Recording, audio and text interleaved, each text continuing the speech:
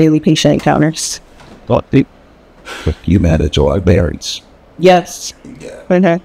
In managing these parents, do you feel that are these parents supposed to put food on the table and also take care of this child's mental health needs?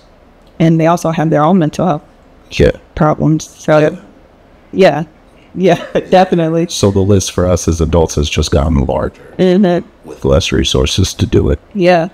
Would you say it's a privilege to be able to go to therapy if you get help? Yeah, it's because the wait lists for therapy are extremely long. Mm-hmm. And I've heard before, like, getting a therapist is like dating. Getting a good therapist is like dating, right? Like, you know, you got to go through a few before you find the right one. And a lot of times people don't have patience. First of all, for Black people, it's hard enough to even say and, like, agree, like, yes, I'm going to go get therapy. And then when it doesn't work out, then you're like, oh. So you want me to break up and do that all this guy? Or somebody else's one? I told you it wouldn't work. Like, yeah. So, yeah, I forgot the original question, but. Yeah, I forgot too, but you was making all these good points. I'm like, nah, keep talking. But yeah, it is a privilege to get therapy, because also therapy costs, right? Like, especially good therapy. They have a lot of, like, free therapies. I know therapists who are prescribing medications and they've never seen the person.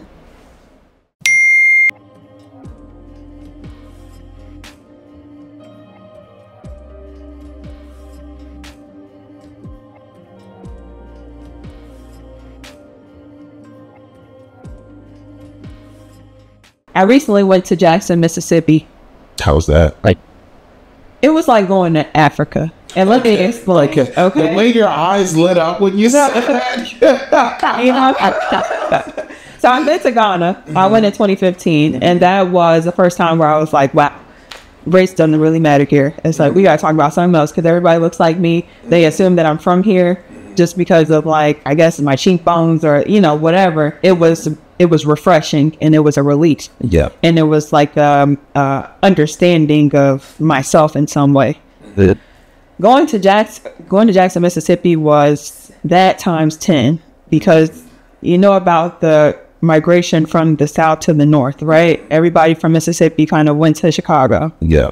And so being in Jackson after being on the East Coast for, you know, like a decade or more, I'm back with people that are like, they said, I'm making hamburgers. And without me saying my preferences, they make it the way that my grandmother would make it. Or like I walk in and the family is playing a card game that I play with my grandmother and my mom. Like, you know, you ever heard of Jim Rummy? No. That's what I mean. Because you're from the Northeast. Yeah. You know, so like. You're the only person I've heard call where I'm from the Northeast. Usually it's just the North. That's just how it is. Like folks from Florida be like, oh no, you're from the North. Oh, well, because they're from the South. Yeah. Texas, North. California, North. Northeast.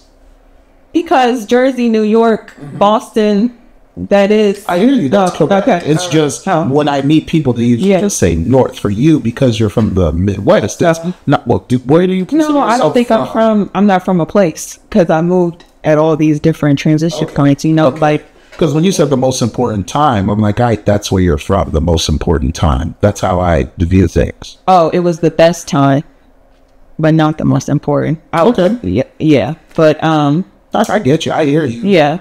But I mean, you told me so many movie stories. I was like, yeah, I mean, you not get off of anywhere. Right, exactly. I got you. So just being in Jackson and they're like, I walk in and they're playing this game that nobody ever plays. People usually talk about spades, you know, or. I just learned how to play spades a couple months ago. So I don't think so. Well, you're Jamaican. They probably have stuff that they do in Jamaica. I came from a very strict, you shouldn't gamble family. So dominoes was like it. Oh, yeah, domino. That's a very Caribbean game, right? Yeah. I never learned how to play I never played dominoes. What's the Gather Association is Caribbean. You see. That's what I mean. So, yeah, just like everybody like welcoming you like, oh, yeah, oh, you need a ride from the airport? Because I just kind of stopped by Jackson on accident.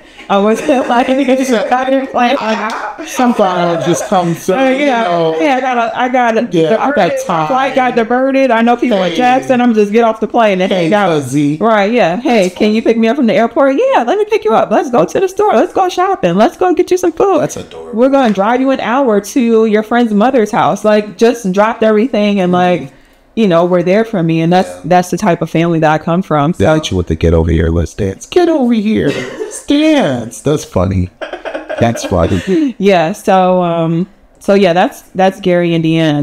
That's like the family vibe, the communal vibe that exists there. And I don't know if it's because that's where my family is, but yeah, that's what it's like. I think every time you open up your mouth to say something, I'm like, that's so cool. So to the most part, but everything else is so cool. But those things did make you who you are now. Is it? Is there anything you would change? I don't think I would change anything because, like you said, it made me who I am now. And the struggles that I've had make it easier for me to relate to the people that I'm treating. Like my job is easier, I think, and I'm able to relate to people better because I've had so many different experiences and I've come from the family that I've come from. All right, well, welcome back to another episode of Mental Health Monday here with Dr. Jones. Dr. Jones, tell the folks about yourself, who you are, and what it is that you do. Yeah, I'm Dr. Jones. I prefer Jorie. I'm a pediatrician in Southeast DC. Yes, sir. I've been practicing independently for the past 3 years. But I've been in training for residency and stuff. I started my residency in 2018, so I've been doing this for 6 years total. An amazing job. Thank you. We also have a nonprofit called Raising Risers. My mission with Raising Risers is to kind of nurture Black children and make sure the Black community is propelled forward in a positive way. So that's my goal. I'm happy to be here. Yeah. So at the end of the 6 months that I trialed it, I figured I could learn what I was learning on YouTube. Is that disappointing when you realize I could just do it myself? Yes. And every time I go to a hair salon, I feel that disappointment. It's like, I could have done this so much better. So I just stopped going to hair salons. Yesterday, I had my friend who I met in hair school come over, and I had written out the formula for the color and everything. And so she just applied it for me. Okay. And I'm sounds like a boss. But she called me a boss because, like, she's not comfortable with color. She struggled during that lesson period that we had about color. And she actually sent me a text message this morning like, yeah, I just want to let you know you're brilliant. Your formula that you didn't. Let me find out I could be if you became a salon therapist. Juice. Oh, God. I thought about for my youth wellness center having a hair salon in there. So does this just speed up that thought process, bringing that to life? I didn't finish high school, so I don't know how that would work now if I'm not licensed. But would it be worth your time finishing those things? Because I feel like right now with everything we talked about, girl, you got a lot on your plate. That's about to be on your plate. Yeah, and I feel like right now adding that, and if it's not enough or like what I'm looking for, I don't think it's worth it. Okay, that's valid. But I will come back to it, once I finish being a doctor. At least you know who you are, what you're not. Right. Is there such thing as fetish being a doctor? We're hot, by the way, like the cameras. Well, everything. I think that. Yeah, I forgot to tell my guy that last. We had a great interview that 15 minutes with else. I was like, oh yeah, I'm the red doctor. We thought this whole time. I said, he said, oh man. Sit down, you're good. Yeah. I mean, that's the best interview though, and it's organic. Yeah. But what was the question? Oh, can you ever be done being a doctor? Yeah. I think like physically, like you don't go and do the doctoring anymore. You can stop that, but I think it's been a part of my life for so long that it would be hard for me to just turn that part of my brain off. Like in the grocery store, I'm looking at kids and guessing their age in my head based on like what they're doing. Okay. If I see somebody who's limping, I'm like diagnosing them or I think like 24 hours. I think it would be hard to turn that part off. But yeah, I don't see myself doing the physical doctoring much longer. What's your time stamp? And so I'm hoping at the end of public service loan forgiveness, which is going to end for me in like 2.5 years. And man. Yeah. That's the thing that's holding me. Okay, so what's your plans after? Well, I've got my nonprofit that I started. That was really good. It felt very healthy. Like, yeah, I'm really doing what I should be doing. But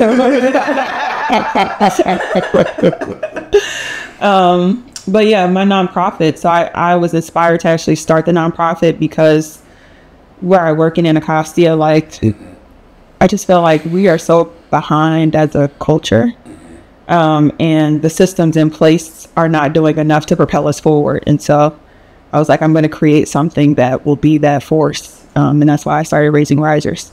So if I get that off the ground and it's sustainable and I can pay myself a salary with that, then I will stop after. Are you paying yourself a salary right now with Raising Risers, or does it look like there's a little bit more paperwork qualifications you got to work on with your nonprofit? I know that's a long question, but it's like, I feel like those things just go hand in hand at this point. Yeah, so on paper, it is an established nonprofit. It's a 501(c), but The work that a lot of people throw at GMDC quite often. Yes. But I am putting all the money into it to make it go. So until I can get some money out. How much money are you putting into a year, if you don't mind me asking? Well, I started in December of 2023. So this year, maybe I've put in probably like between 5,000 and 10,000 already. Is that a lot for you?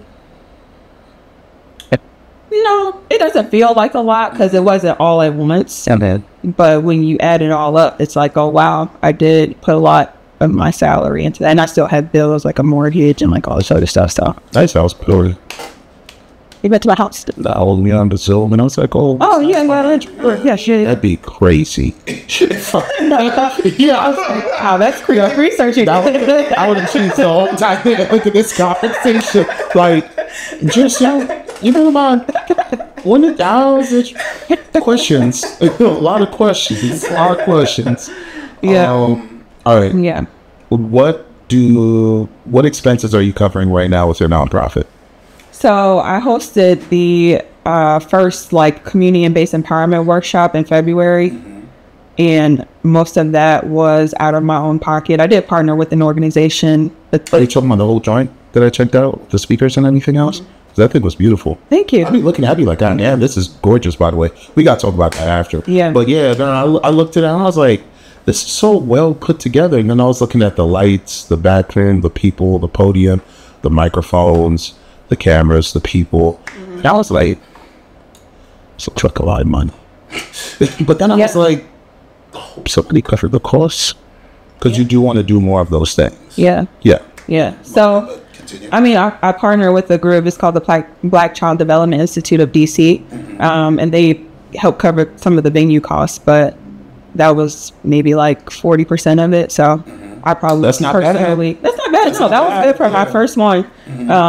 I probably put out like $3,000 in total on that.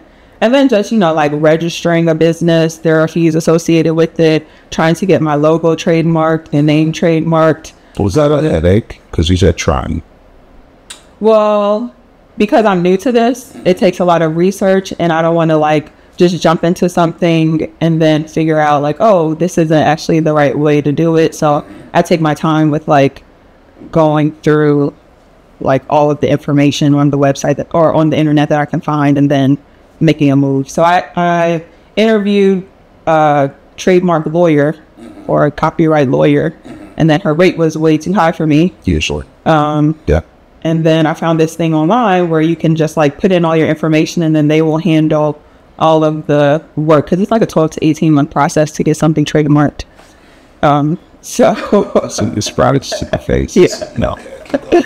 Yeah, so that was one thing, and then I wanted to become more knowledgeable about business and figure out all the things that I need to have in place to make it believable and like make people want to be a part of it. So I hired a business coach. Let's pause right here. Okay. So you make it believable. Right. You gotta tell me more about that. Well, a lot of people are trying to be entrepreneurs.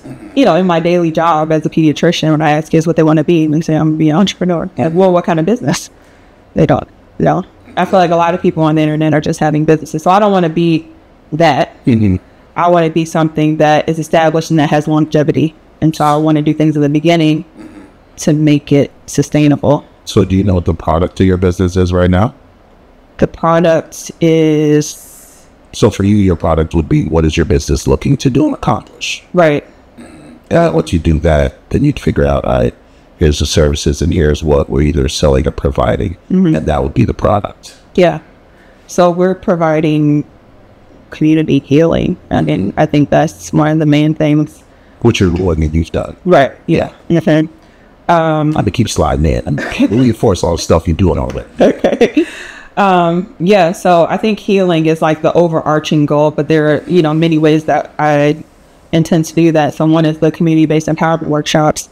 And then what are those workshops? Those workshops include, so for example, I'll tell you about my first one that we did.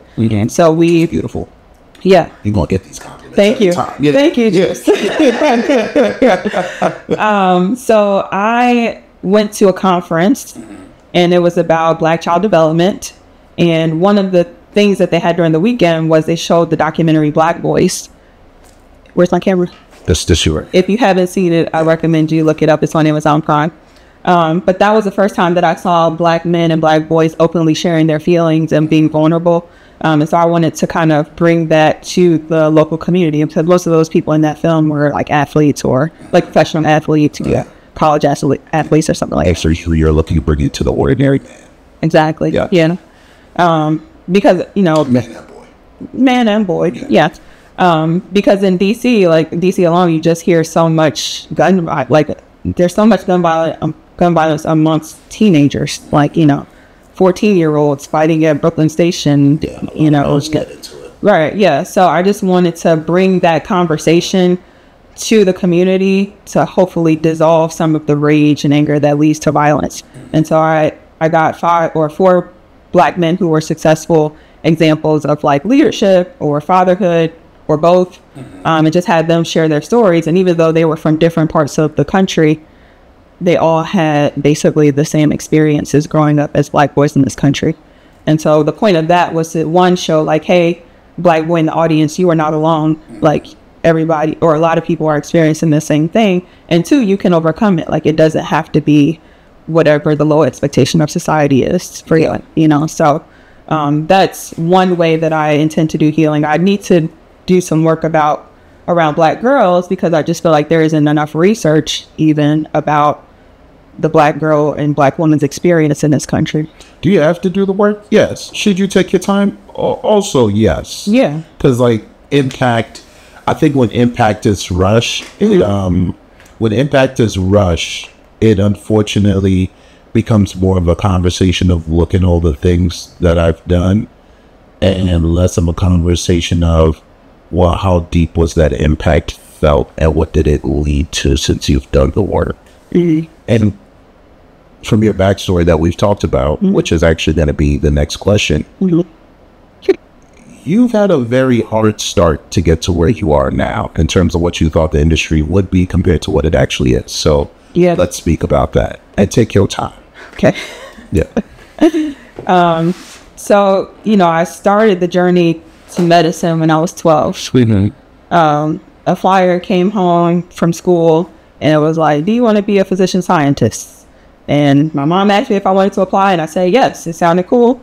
I took the SAT-2. I interviewed with the program director, who, by the way, Dr. Moses Williams, he was part of the admissions team at Temple University Medical School back in Moses Williams, yeah. He was Dr. Moses Williams. Moses from the Bible. Yeah. That's a question. No private now, but you're not gonna get that. You know that actually more now. But he was on the admissions committee for Temple Medical School back in the 80s or 90s, and he realized that there weren't many minorities who were, being accepted into medical school. So he created this program where he would take 7th graders and basically pipeline them to medical school. And so that's what I did. I was at Temple University every summer. So my family was living in Chicago, and I would go to Temple University to spend 6 weeks learning like high level science. So I'm talking like immunology, microbiology. We had a statistics course. We had a public speaking course. And at the end of the summer, you would have to like present on this, rare disease or something. Microbes is the study of diseases. Yes. Cool. Yeah, bacteria, infections, things like that. Yeah, I went to a couple of medicine camps before going to college. Oh. The doctor, and then I said, no, I don't like these people. And I'm one of those people. you don't like these people, as in the doctors or the... Doctors and politicians are very similar in terms of when things get clicked up and it becomes more about where you're not from and less about where we're here to do. And I don't do well in those kind of environments because, like, I'm not good at sitting silent until we get to the finish line. So, Yeah.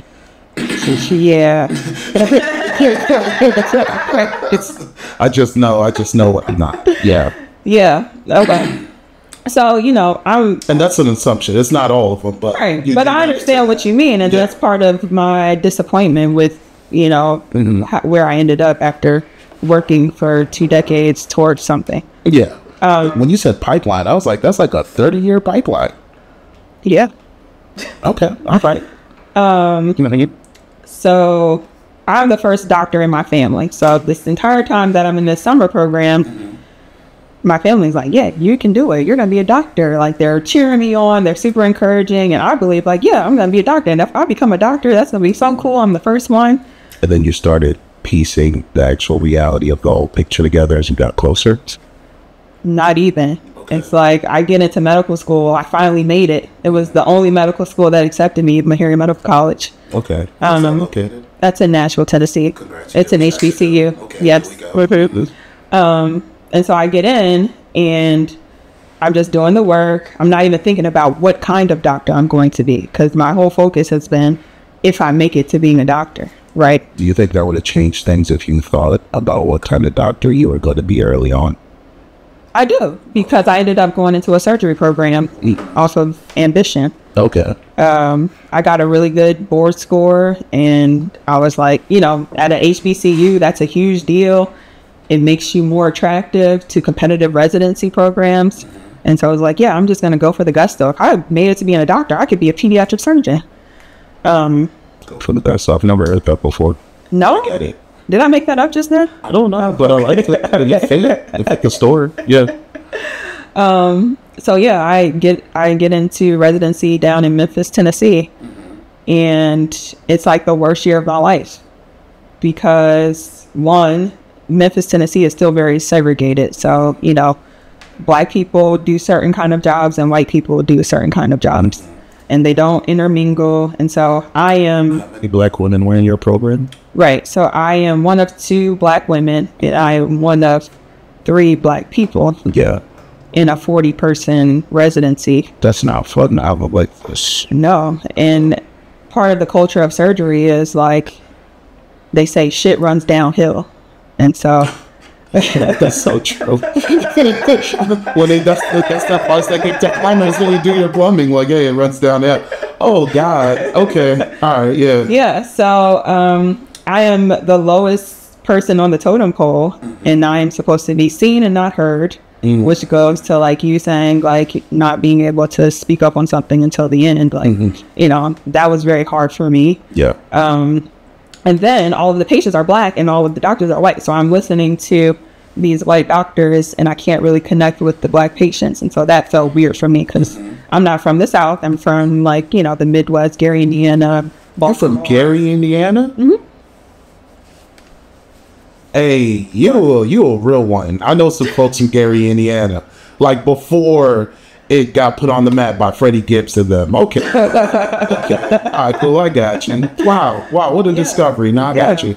I'm sorry. Keep going. So like it was just a culture shock for me. Huge culture shock because now I'm in this super Southern environment. And the racism is just so real. I think my mom and my dad protected me from racism all the while I was growing up. And so this is the first time that I'm experiencing it and like recognizing what it is.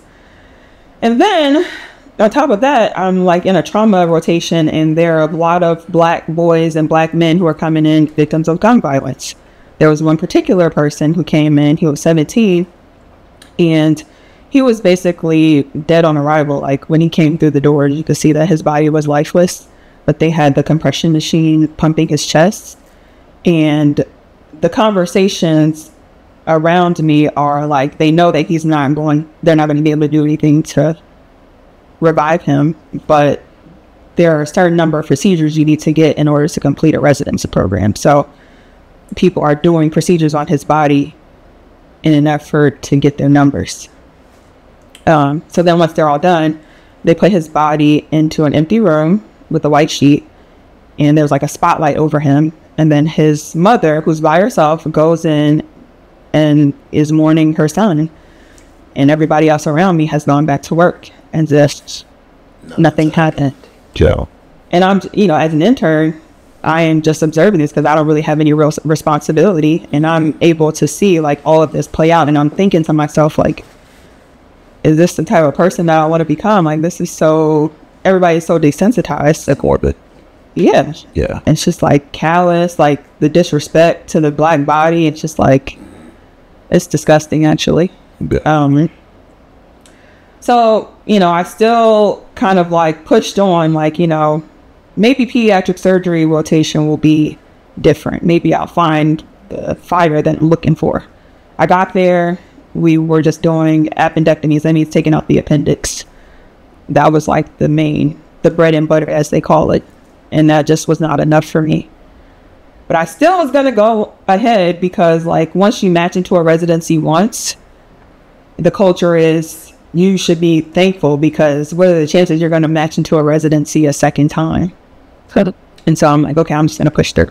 But then... See how that's a destructive thought pattern. Yeah, that benefits the organization, because then they don't lose anybody from their programs. Yeah.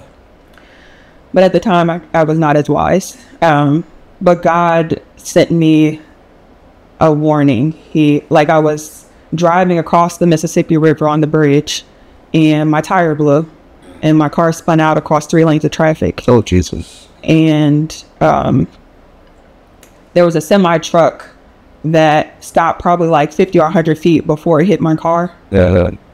And I was at the not the median, but the barrier right before I would have flipped over into the Mississippi River. And all I walked away was like a bruise on my forehead. So that was like a wake-up call. Like, life is too short. You can't keep living in this misery. Like, it's not worth it. And so, also, you didn't have the training to know that if your car falls into the water, you're supposed to just let your windows down as fast as possible to get out, because you actually can't break windows underwater. The time it takes. Yeah. I did not know that. Yeah. Thank God you made it. That's advice. I learned that 2 months because I ain't let's go know about this. Yeah, that thing fall in the water, just put the windows down and get out. You got like a 40-second window. 40 seconds to get the window down and get out. Okay. Yeah. All right. Yeah. And so after that accident, the decision in my mind was, I'm either going to continue in this misery or I'm not going to be a doctor anymore. And it took a lot of courage, but I built it up to say to my program director, like, hey, I don't want to do this anymore. Yeah. And he said, are you sure? You're one of our best residents. That's how he said it.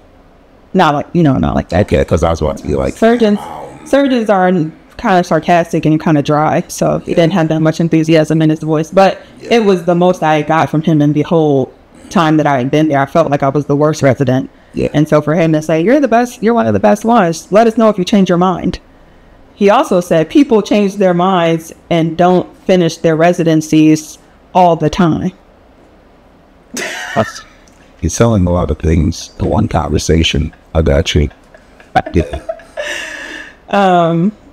Yeah, so, but for me, like, once I say it out loud, I've already made my mind up, so I didn't change my mind. But I still needed to work and get money. And so I ended up doing like what they call moonlighting. So for pediatric surgery, I was moonlighting and doing like a research project. And their expectation was that I would still be engaged in doing surgeries. And I said, like, I said that I don't like this. I don't want to do it. Yeah. How many surgeries have you done up to this point? If you took like a guesstimate? Probably 100. It's impressive. Thanks. I know you didn't like doing it, but it's like that's really impressive to go from that Thank to you. like this. Yeah. And I was helping with the surgeries. I wasn't the lead surgeon, but It's still yeah. good. Yeah. Gloves, you know. Yeah, that is one thing I miss is the procedure of surgery, just like scrubbing in and like, you know, putting the gown on and putting the gloves on. And yeah, exactly. So I was moonlighting for about 6 months until December of 2017. And then all the while I was interviewing for pediatric residency positions, and everybody was super impressed. I got way more interviews for pediatrics than I did for surgery. Same state, different state? All over. So like when you're applying for residencies, you kind of just like cast a wide net and then see where you fall. Yeah. And so let's say for therapist, when you get certified for a state, you can actually move out with no issue. Right, for residency. But once you like make it into an attending, then you have to get licensed in one state. Gotcha. So yeah, for example, like for surgery, I probably had 7 interviews. For pediatrics, I probably had 40 interviews. Oh. I didn't take all of them, but like it was like huge. Yeah. And everybody was super impressed. Like, oh my gosh, you were a surgeon. And so it was easy for me to match into pediatric residency. And also because, you know, I had the experience of 1 year of surgery, I was well prepared to enter and breeze through like a pediatric residency, which is a lot less intense. I mean, of course, slicing things open compared to what be the equivalent for that as a pediatric? Kids with cancer. Yeah. Man. Oh, that's not light. That's not, I got you. Like, yeah. Well, you're painting out. Thank you. Yeah, so I ended up matching into Georgetown, and that's a very like privileged, well-resourced, white environment, prestigious white environment. But it is white. It's very white. Yeah.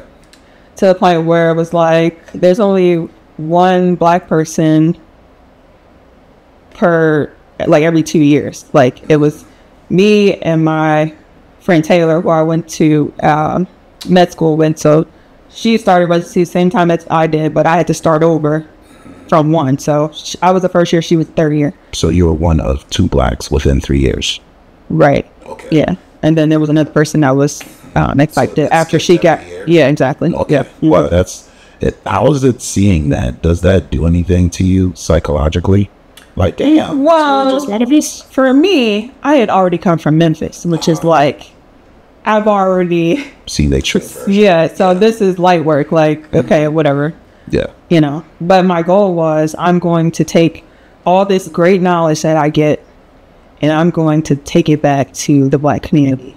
Maybe they just don't know what's available. That was the goal. And that was the goal, and that's what that was my perception. That's what my understanding was at the time. So let's talk about your perception at the time, because I think you're very aware as a person. Because I'm listening to you talking, I'm like, oh, you're having all the internal dialogue conversations with you as you go. Mm-hmm. The perception of Memphis to DC, and then Georgetown, DC to Southeast. Mm-hmm. How would you say it changed transitioning from GW, well, no, not GW, Georgetown to Southeast? Oh, that was like euphoria, like happiness, like, because I work in a unique place where most of the doctors are black and the staff is black and the patients are black. They get the jokes. They get the jokes. So we can switch in and out. You heard of code switching? Mm-hmm. Well, I mean, we have our own form of code switching. It's like, you know, right. Yeah. So, I mean, it's just like black excellence at its finest. It's the best environment for me. So, I mean, it was the job that I wanted when I finished residency at Georgetown. So, I was happy with that transition. But what I have learned working with the community in Southeast is just that, like, there are so many like barriers for them, even if they wanted to do the things and implement the things that I learned from Georgetown, like they just can't, right? Like that's a barriers. Yeah. So I'll tell a story. Okay. There was a 9-year-old boy who came to see me. Your great stories. Oh, thank you. Okay. So he's 9 years old, and 2 days before he was hit by a car. It was a hit and run though. So he said the driver got in the car, looked at him, and got back in the car and drove off. He was walking home from school. When they walk into the office, his mom is on a walker because she only has one leg. And so I'm struggling trying to look in the computer and see like, oh, like what happened? What were the details? What did the other doctor say when they evaluated him in the ER? But I can't find it because when you go to the ER as a trauma victim, they put in like a anonymous name for you. And so the charts don't match. They don't link up right away. Like it takes some days. And so the mom didn't have any paperwork. And so I'm asking her like, hey, did you witness the accident? Like what happened? And she was like, how can I witness the accident? I only have one leg. And what I thought is like, what does that have to do with anything? But from her perspective, I could see like, you can't walk your child home from school because like, it's so hard for you to walk anyway. Right. So you have to translate that. Yeah. Yeah. Yeah. Did take it personally and just kind of like, okay. So do you have to wear a face when this happens? Like these conversations, like unchanging? Got you. Mm-hmm. Yeah. I'll wear a face mask at work too. So that, okay. Yeah. Okay. So the boy has 2 black eyes. He's got this like open wound on his forehead. Mom has like tried her best to take care of it. She's put like some gauze on it. But the gauze is like stuck, so it hurts to take it off. He's got road rash down the right side of his body. You know what road rash is? No, yeah. Yeah, this is a terrible this yeah. I'm like, you simply survived getting bumped by a car. No, he was like really hurt. Yeah. Yeah. And he's limping on his right leg. He can't really walk. The ER didn't give him crutches. It ran out? Well, I couldn't look at it. Because sometimes that's a thing too. But in the ER, you pretty much can get what you need. You might get a bill for it later. Depending on who's running it. That's true. Yeah. I used to be a patient advocate. Oh, okay. Yeah. Okay. In Jersey. I learned a lot of things. Okay. Before I came here. Yeah, maybe you can explain why he didn't get crutches then. I don't know. Well, 2 reasons could come up for something like that. So it depends on how many resources does the hospital have, right? So when a hospital has an abundance of resources, what comes up is we can allocate things and we can be kind. Because kind isn't something, being kind to someone and being kind in the ability to give things away, those are 2 separate things. Okay. You can give things away because you have an abundance of it, or your community doesn't have a big demand for it, so it's fine. But if you have more of a demand for it and less to give away, now it's first come, first serve if you have the right qualifications, unfortunately. So do they have insurance? Does the insurance cover this? If he shows the ability to walk, do we need to give them crutches when somebody else can get crutches? Because on this end of town, a lot of these things are just commonplace. You have to, unfortunately, be tougher. What you're describing is terrible. I've never wanted to get involved in the hospital systems in DC in general because of my awareness of being a patient advocate and coming from East Orange, New Jersey, and seeing what I saw there, which wasn't terrible, but understanding when I come here, there's so many things that are going on that I know there's a worse version of where I was raised here in DC. And making promises to people or, oh no, we're here to help, and it's more, we're here to just get you in and out, is what you're dealing with on that. Yeah. Especially the inability to make sure that the names wouldn't connect on the docs, to at least create a trail where you can look back at and see, well, where did things go wrong? Some places want things to go wrong. Or have accepted that things going wrong is how things work here. Yeah. I don't know. Eventually the charts do merge. Eventually. But maybe it just takes sometimes more than 2 days. Yeah. Yes. I was patient advocate back in 2002 until about 2007 when I came on this side. Yeah. Okay. Yeah. So, where was I? The rash. Right. Okay. So, I'm asking, like, what do you guys need from me? A lot of times specialists or the ER will say, go to your primary care doctor and get a referral to whatever specialist they recommend because of the imaging. So I'm trying to find out, like, does he have any broken bones? Does he have an internal bleed? Like, is there anything where you need a referral from me? And she's like, no, I don't think they said anything like that. And then I'm about to walk out and give them instructions for, like, caring for his wound on his forehead and, like, give them some materials and stuff. Yeah. And in the weakest voice, he says, ma'am, do you have crutches? Really? And we do not have crutches at the office where I worked. And that's just, like, really heartbreaking. And it really is defeating for me because, like, I really just want to, like, help the people and, like, give them what they need. And in that moment, the one thing that he needed, I couldn't provide it. And even if I looked at maybe sending a prescription for crutches, it's not possible. Yeah. And I don't even know if Medicaid would cover it, honestly. Because I happen to have a walker. We barely have the stuff that it takes to care for a wound. At that time, or this is where you are now? Where I am now. Okay. Yeah. And this patient just came in, like, recently, within the last 6 months. Wow. So, yeah. Have you done a check-in with this patient? No. Did you make me open the window and let, like, air in? That was so heavy. But that's the reality of... Yeah, and that's just one story. Yeah. And so, those are the barriers. That's what I mean. Like, first of all, person looks at a kid who they just hit and they just drive off. Like, yeah. That's cold and heartless. Yeah. Second, like, mom can't even really protect her son. Yeah. The way that he needs to be protected because she has her own stuff going on. And before mental health is a topic, it's like, Cam, I can't even survive. Don't talk to me about mental health at this point. Yeah. And then the hospital system, the public insurance, like, he's just not getting what he deserves, really, as a 9-year-old. Like, and then that makes me predict for his future, like, will he be the adolescent that I see that is smoking weed every day? Because they can't even explain why they're doing it. It's like to calm down, to deal with stress, because I get irritated. And they don't realize that that's like, you're just numbing your experience. You're not really living. Yeah, but you also can't talk to somebody about having the proper emotional tools if the environment that they're in isn't really providing them the proper tools, like crutches when I get hit by a car and I have road rash. Yeah.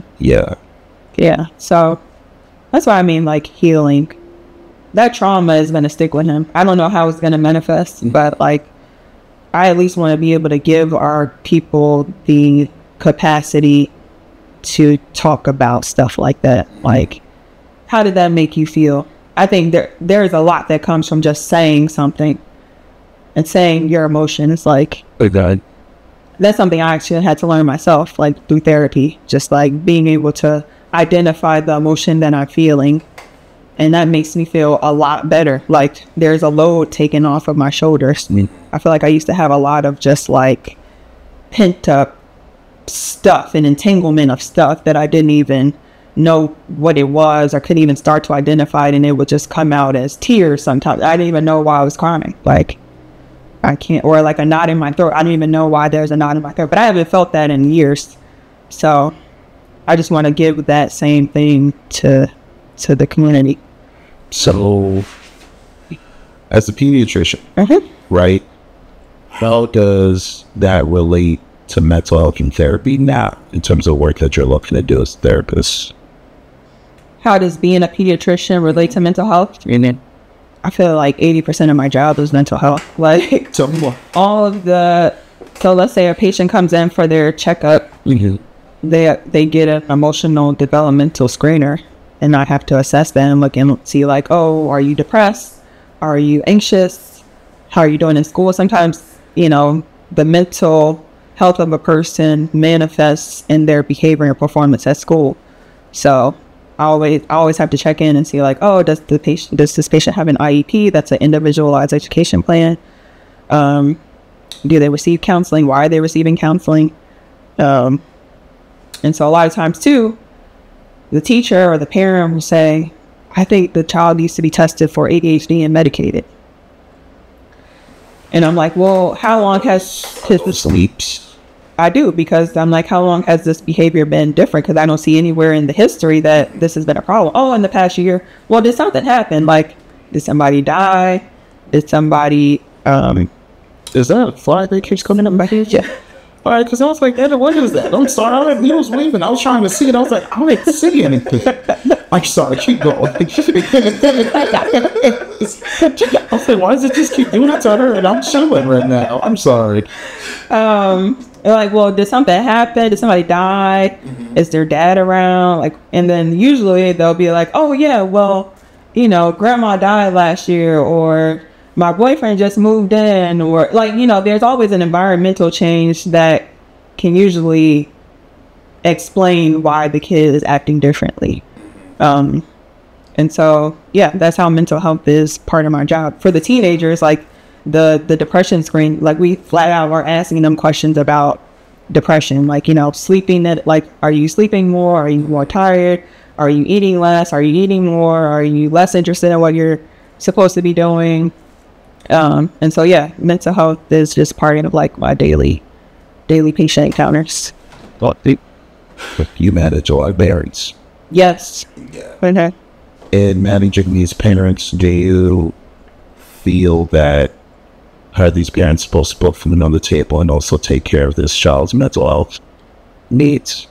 And they also have their own mental health problems. So, yeah, definitely. So the list for us as adults has just gotten larger with less resources to do it. Yeah.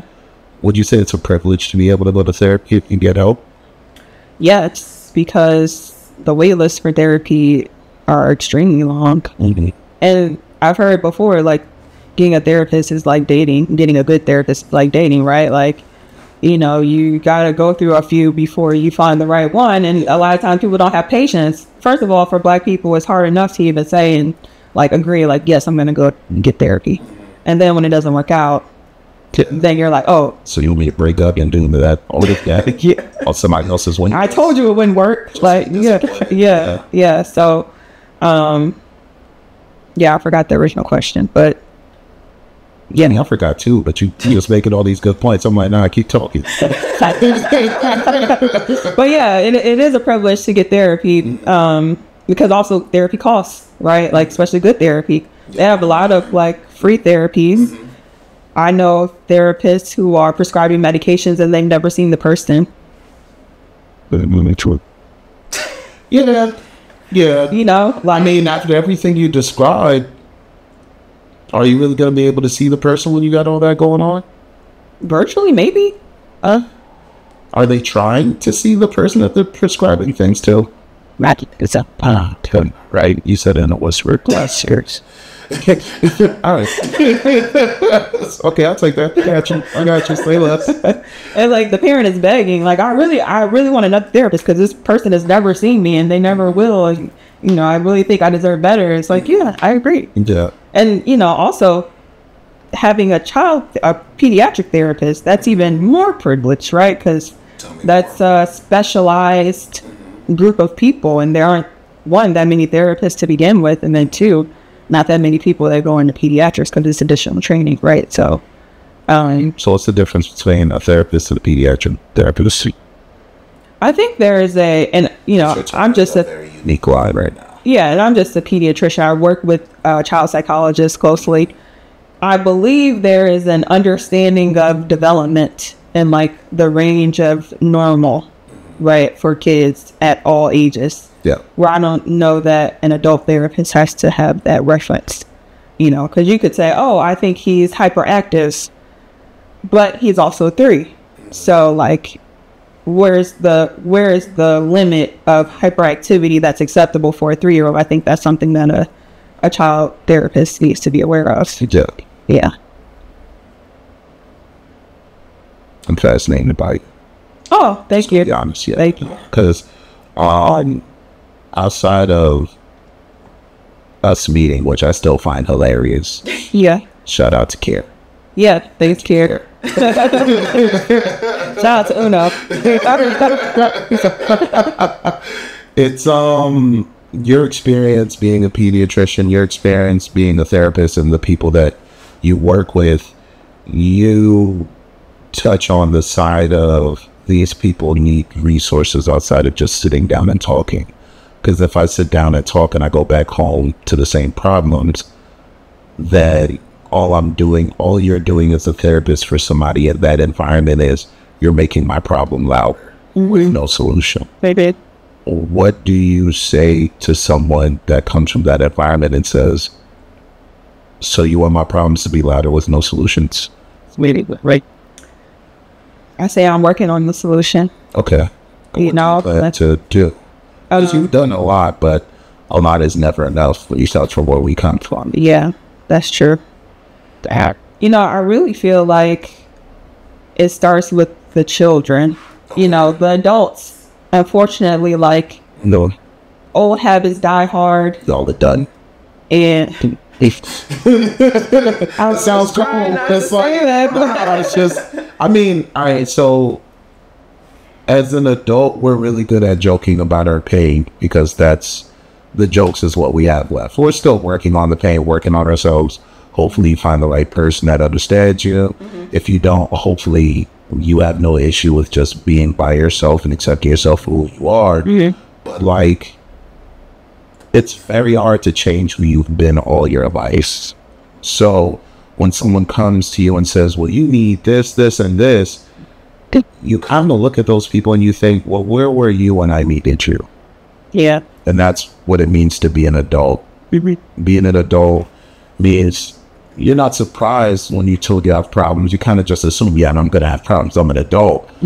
But you're more disappointed or aware of the fact that I may not be willing to change after I find out the thing you tell me about, because that thing is actually how I've been able to survive all this time. right. Yeah. But part of my work or part of my decision to become a pediatrician is that people will rally around a child, Yeah. you know, and they will rally around their child. And you can learn from your child. Yeah. And so if I teach your child to say, for instance, yesterday I had a friend come over, my friend who did my hair. Thank you. She's like, hey, girl, hey, you got me out the way. I'm just saying, you're a genius. So she has a 9-year-old and she's been working with helping her 9-year-old express feelings. They went to see Inside Out 2. I highly recommend it. That movie, didn't that break records? I don't know, but I went to see it twice. Yeah. Oh, yeah. Okay. I saw Deadpool. Deadpool Wolverine. That was fun. Really. I had to check that out. Great movie. Great. But yeah, so this is the first time that her daughter has been to my house, and we're going down to my basement where I have like an art studio set up. And she says, oh, I'm starting to feel envy. Have you heard a 9-year-old say that? No. Right. No, it's usually the J word, jealous. Right. So I was impressed, one, that she knew what envy was, and two, that she could even express that openly, and she felt comfortable to say that. Her mom is learning through her, like, how to accept that type of conversation and how to, you know, foster it and let it grow. Like, and she's becoming more comfortable with her own emotions as a result. So, you know, that's my approach. Like, get the children, mold them. Yeah. And then the adults in their lives will learn something from that. But more importantly, the children of those children will be better off. And her mom's willingness to create that space. Mm-hmm. Yeah. What kind of person is her mom?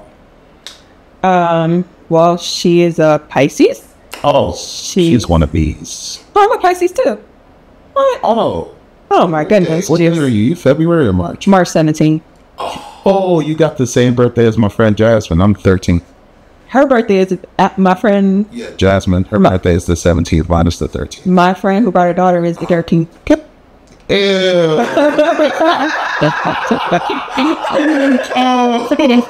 Wow. Okay. That's kind of creepy. Okay. Got it. Wow. And we're both last name Jones.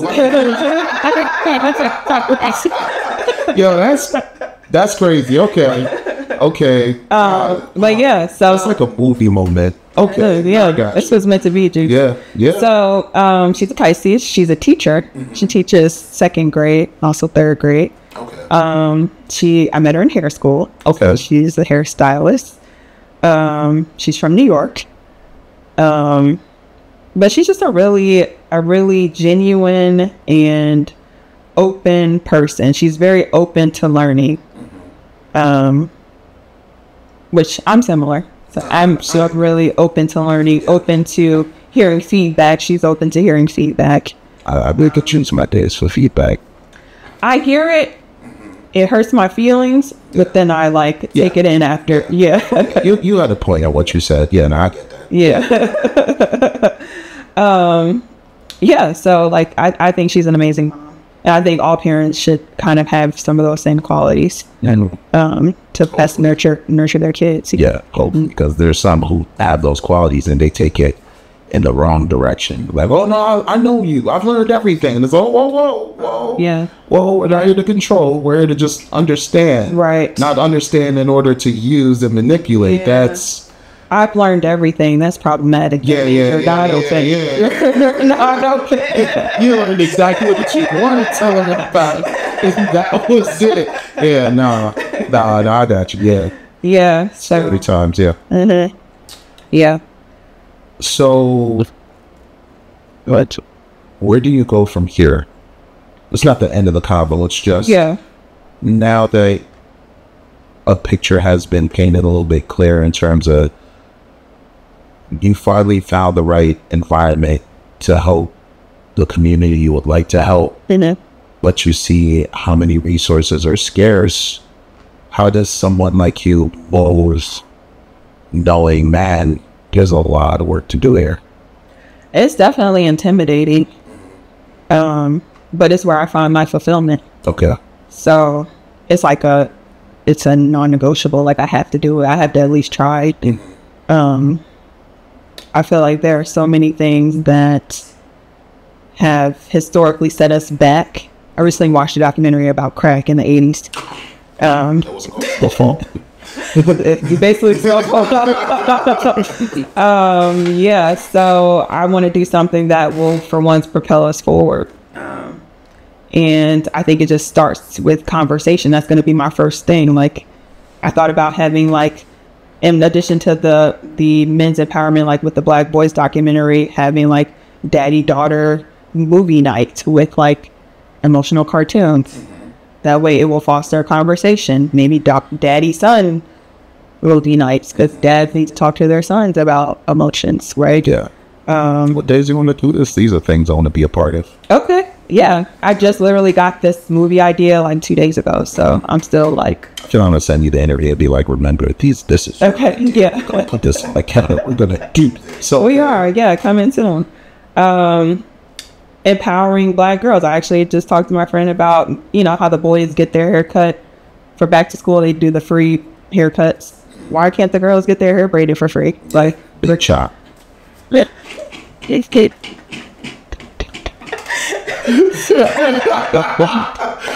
I know that was a shock when I opened the door. You were like, oh, yo, your hair's gone, man. Yeah. Yeah, so just doing things to make girls feel seen and feel beautiful. Also with the men's empowerment, community-based empowerment workshops that I'm doing for 2025, we'll add an emotional processing component. So the calendar is already planned out for 2025? Partially. Okay, let's get into this emotional processing unit that you're working on right now. You flexing hard. I love it. Yeah, nice. This is great. Oh my God, yes. So I've just been working with, because I work with child psychologists, just they came to my first event, they saw the film, and so based on that film, we've been just developing questions that can foster conversation that will promote healing. How many child psychologists are you working with? 2. I need to get in contact with these folks to interview them too. Okay. Yeah. Mm-hmm. So you put them on? Yeah. Okay. I'm excited. Of course. Yeah, so that's the beginning of my work. And then hopefully with community support, I will... good look. That was good. You're going to feel that. I will have the finances to open up a youth wellness center in DC where kids can come and get all the things that they need. Are you doing work with youth centers now in DC around your way? Or I haven't. kind of things have already been pre-established, so it's pick and choose where to do your work? Yeah, I haven't thought much about collaborating. It's a good idea, but I just have so many ideas in my head. And there's only one you to go about. That's true too. Yeah. Yeah. So it's just it's a learning journey for me, right? Because I'm a doctor, not a business person yet. Yeah, I was gonna say yeah. Yeah. That's the challenge.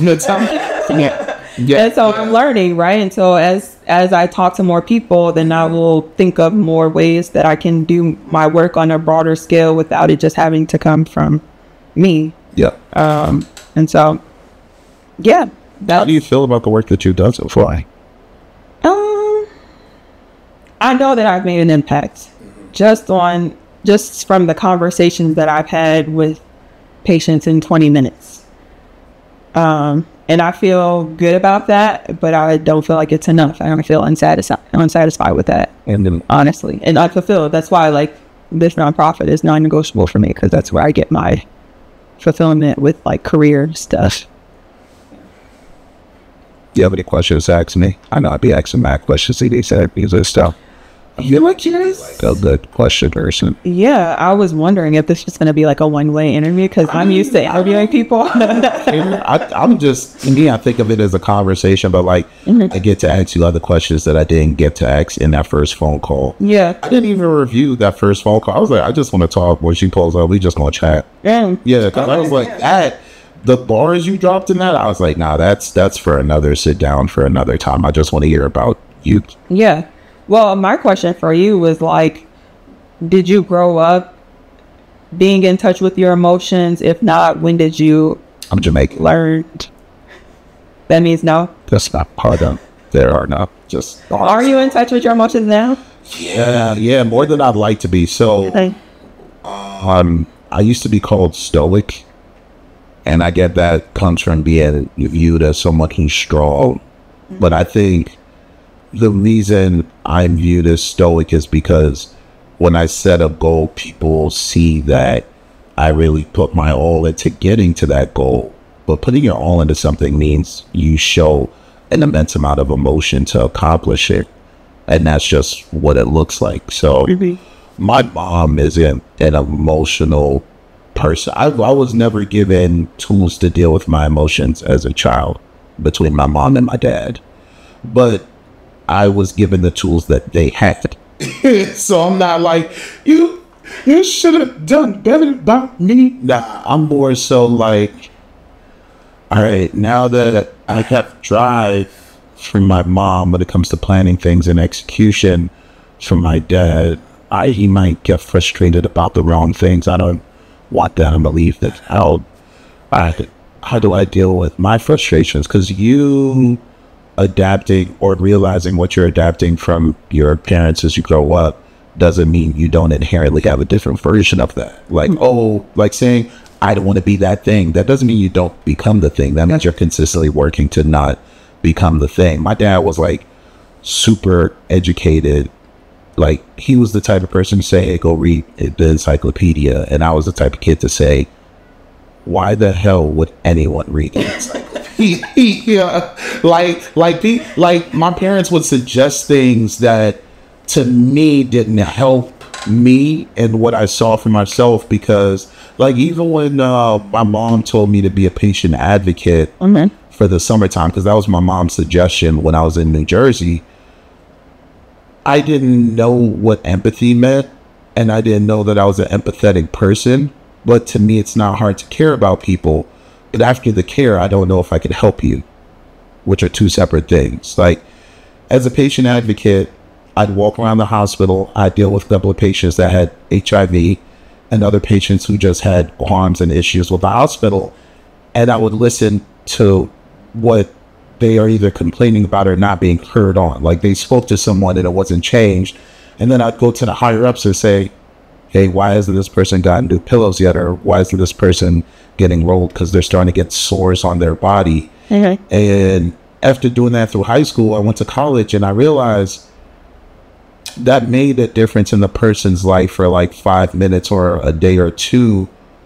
But how much of this work are hospitals actually doing because they care about their patients versus liabilities? Liabilities is kind of one of the worst words to be invented when it comes to getting people help, because a lot of things don't happen because of the L word, liability. We can't do that due to liability. We can't handle that due to liability. We don't touch that due to liability. But what it really comes down to is it opens up the bigger door of how much the bigger organizations either don't have the resources, or those resources are being allocated to different places. That's not the place you're trying to help.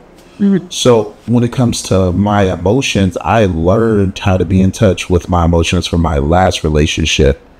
My best friend Nisha, who passed away in 2018, and she's the whole reason this entire platform exists. So am I in touch with my emotions? I way more now than I was back in the day, but I think I was an emotional fuck. I was like really emotional as a teenager. I was wilding for love. I didn't know what love looked like, but I know I wanted it. I was like, I'll take a tall glass of that. But I mean, you know, even that, like parts of my life is like a Lifetime movie. Like this young lady who I was in love with in high school before my last relationship, before going to college, she got pregnant by someone while we were working on each other, and I didn't know she was pregnant. And then she ended up having a baby, leaving the baby at a lawyer's doorstep in Jersey City, and a whole bunch of other shit. And then I had to like watch her get married and DJ at her wedding before going to college. That fucks you up. Why did you DJ at her wedding? I had to give that nigga something, because I wasn't giving her me. After that, like, you know, that's one of my homies and shit like that. But it's like, we were like really close friends. So you realize your really close friend is pregnant. You realize your really close friend had nowhere they could turn to. You realize your really close friend who's from Jamaica, and her mom, that's not her mom, is actually her aunt, has to get married to some nigga that she went to school with. It's not you, my nigga. Because she needs more than a green card. You get the fuck out of Jersey, you're not coming back. There's nothing you could tell me to send me back to New Jersey. Hey, you coming back? No, I'm like not dealing with my pain, cuz. Yeah, so, and that's not the only reason. I just don't think there's enough opportunities in Jersey for somebody like me, like getting around, sitting down, working on work opportunities. It's just different. The politics in New Jersey are different. The politics is really, who do you know? The politics in DC is, where were you when you bumped into them? Right. Well, you know, that's how the dynamic and everything works. You just move differently. So when it comes to my emotions, though, I think I'm not only more tapped in with my emotions, I actually deal with my emotions. Like in my last relationship, when I started, I was very closed off. I was the shut down person. You say something wrong to me, I'm just going to turn it off. And start Yeah. You feel what I'm saying? You turn that thing. I'm like, yeah. But now I don't turn it off. I am more willing to get angry and sit in the anger or the emotion that I'm feeling, because anger is the only emotion that I have. I have like a mix of emotions that I've put words to, which I'm much better at. I am the type to come back to you later like, hey, I know what happened. Do you have time to talk? Because I'm not going to force the conversation on you. Pisces love forcing the conversations on people. Really? I don't. I hate it. Did you have someone in your family that used to trap you like that? My mom did that. So when she did that, I was like, I don't want to trap people with a conversation, because it's like people who do that are afraid of rejection. That's what it comes down to. You're afraid of giving someone the choice to not talk to you now, and that comes from a fear of, if I don't talk to you about this now, I'll never have a chance to talk about it. But that's a you thing. You're making it about yourself. So even if you're trying to apologize or you're trying to tell me what's wrong, you're not giving someone a chance to be open to hearing what you have to say. And not everybody needs to hear what the hell's going on with you. So as someone that does better with my emotions, that has upgraded from shutting down to, I will get defensive, but I'll dismantle the defenses in a couple of hours and come back to you if you're free to want to have the conversation or another time. But I won't be passive aggressive. I'm a very petty person. I'm really learning how to. Is that a Pisces thing too? Okay, all right. Like, I want to know all about myself right now. I really learned not to be petty, because it's like, being petty means you put so much energy and resources into not doing the right thing. Okay. And you're doing everything you can to not find a solution just to get payback. But each day you get payback, that doesn't mean you're paying yourself. And it's like, I'd rather put money back in my pocket or spend my emotional equity the way that I see fit versus I feel better now that I see you miserable. You really build relationships with people just so you can see them be miserable when you want them to be. That's not. I'd rather not be that. I'd rather tell you fuck off and stay out of my life than mess with you because I could just see you hurt when I want you to. That's how the relationship before last ended. And I was like, nah, that's not going to work. I thought, even though we broke up, I thought that nigga was my homie. And then I realized you don't want to see me happy. You want to have access to seeing me not be happy. I should be happy away from you. Yeah. I should go. So they blocked me and I was like, oh, that's perfect. Yeah. Yeah. Thank you. Yeah. So I hope that answers your question. That's the answer I got. That was great. I mean, that was a very well-rounded answer to that question. My other question for you was, like, what's your wellness routine? I lay in bed for 25 minutes when I first wake up. I don't get up and get straight to it. Like, hustle culture.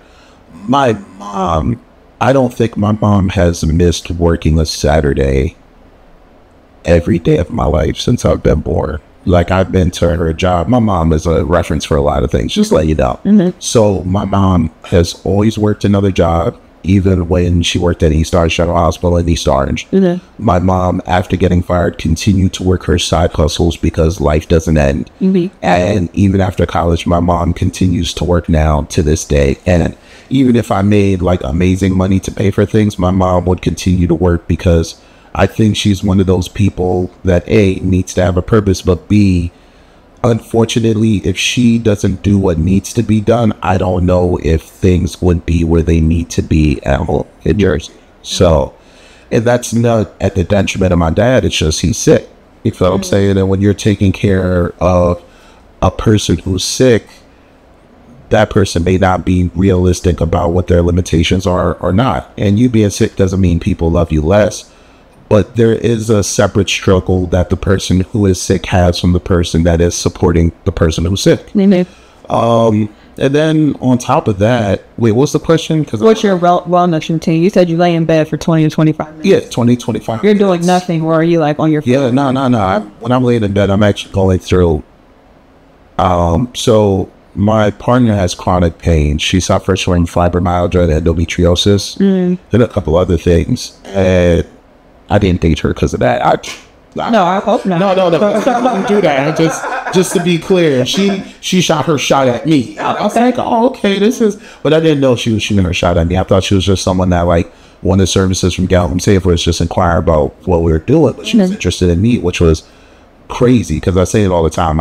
After my last relationship, I didn't want another relationship. I didn't want anything from God. I didn't want anything from people. I just wanted to help people.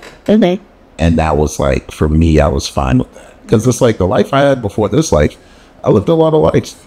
I'm not looking forward to dying, but I lived a lot of life that to me was very satisfying in terms of like that love that I was looking for. That tall glass, hell of a tall You glass. mean before your get home safe life? Or not like the last relationship. Oh, you're like, yeah. It was a tall glass. So this is good. This is really good.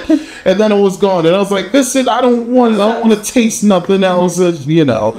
That's what grief looks like sometimes. So my wellness routine is to lay in bed for 25 minutes and really think, how much do I have to give? And the reason I bring up my partner having chronic pain is because people who suffer from chronic pain, they have this spoon method that they tell you about. How many spoons do I have for the day? Not everyone has the same amount of spoons. So for people who are sick, they may have 2 spoons. Those 2 spoons may mean that, all right, today I'm able to get up, brush my teeth, wipe my ass, take a shower, eat breakfast, and work for half the day, even if I'm working a remote job, because I have so much chronic pain that just sits in my body. I may not have the ability to do anything else versus, okay, I could get up and do all those things, and I could also put up art on the wall.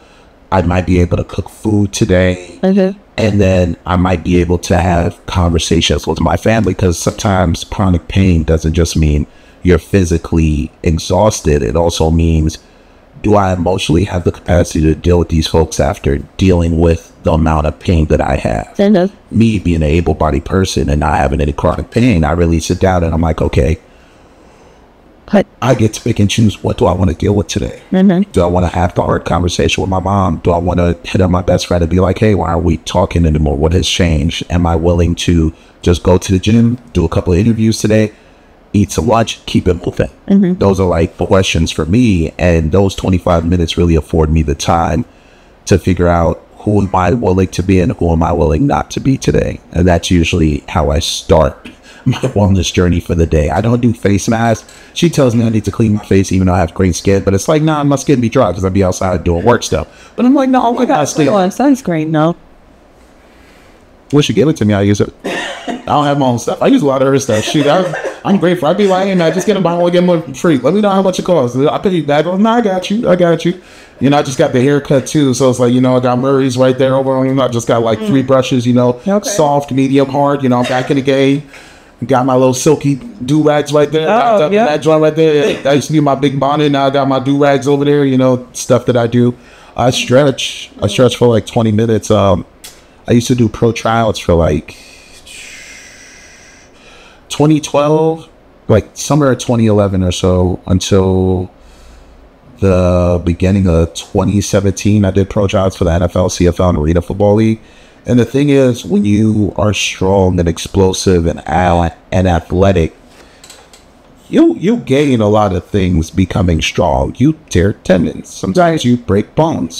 Sometimes you have a stress Achilles that's been stressed since 2009 to present. And what happens is, with all that strength that you've accumulated, when you stop working out, the pain doesn't go away. And so I have to do a lot of body maintenance. So like, I could get underneath a bench and bench 500, sure, but can I not hurt all day after? You know, for that 500 that I was chasing all my life, even though I'm here, and it's like, nah, you gotta maintain your body. So I do a lot of deep stretching. Sometimes I'll even do breathing exercises in my free time. Like, I don't get extreme forms of anxiety, but sometimes I get tight because, you know, anxiety sometimes shows in your body physically. And I do a really good job of breathing exercise my way back down to earth. Like meditation? Yeah, but with my eyes open. Oh, okay. And I think that's like, you know, the best version of it. I wish I had a much more strenuous wellness routine, but that would take time. I don't have a lot of time. I just, if you see the thoughts that are in my head, which you shouldn't visit my head anytime you get a chance, you're good. But it's just like, you know, I know, as I said, those 25 minutes goes towards, who am I willing to be? Who am I not willing to be? And then sometimes in those 25 minutes, especially how I start my day, I'll sometimes think about, all right, the things that you said you were going to do yesterday, did you do them? And if you didn't do them, did something get in the way, or did you choose to change your mind? Because it's really important to acknowledge, I changed my mind, and what's leading to your change in mind, and is what you're trying to do really necessary then? Because you really got to understand, the things you want to do in life are things that you should want to do. And when you don't want to do them, sometimes your actions show what you really don't want to do. So. Yep, I know that very well. I think even though you don't think that's a robust wellness plan, I think that's a pretty robust wellness plan. Is it? Yes. I ask men all the time what their wellness routine is, and they know that they have one. Oh, showers too. Showers are nice. That's just basic hygiene. There's a difference between I take a good shower to be clean versus I enjoy a shower. Like, what soaps do I have? Look underneath my bathroom. There's like 7 to 8 different soaps with different smells.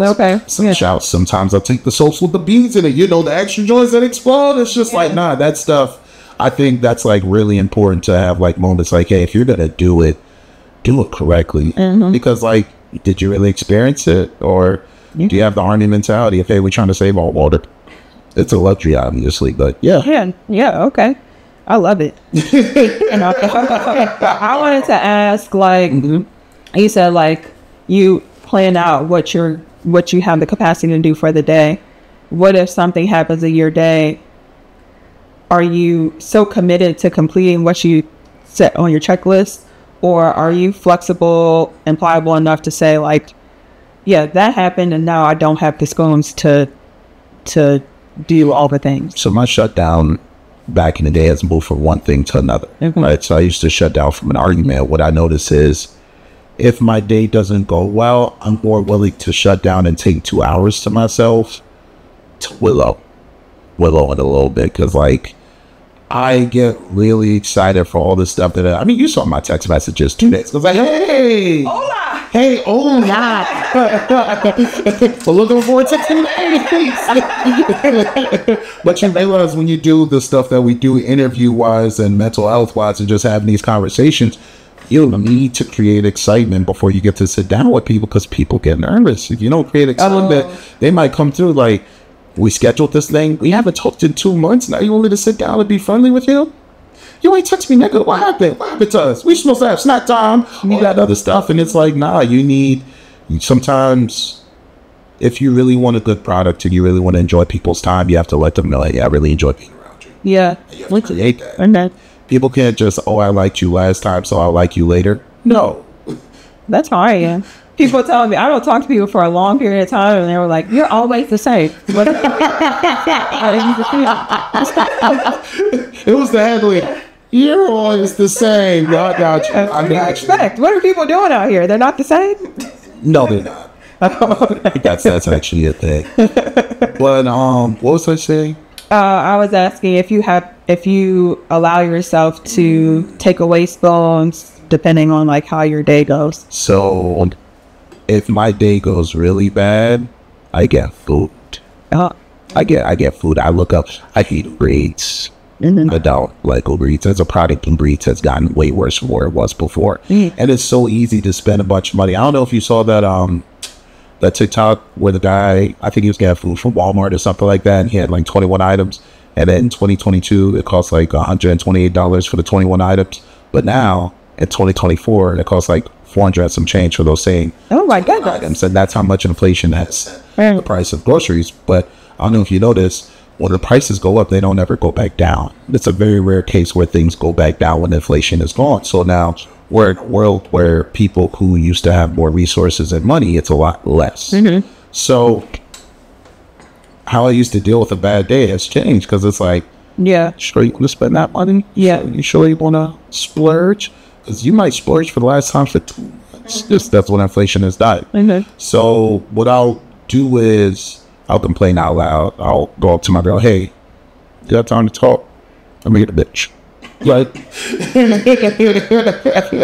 and then we'll chat. And I always ask this question, hey, am I tripping? Because I think what I'm upset about when my day has gone wrong isn't that my day has gone wrong. I'm more upset about what did I do for my day to go wrong, and could you let me know if I'm tripping?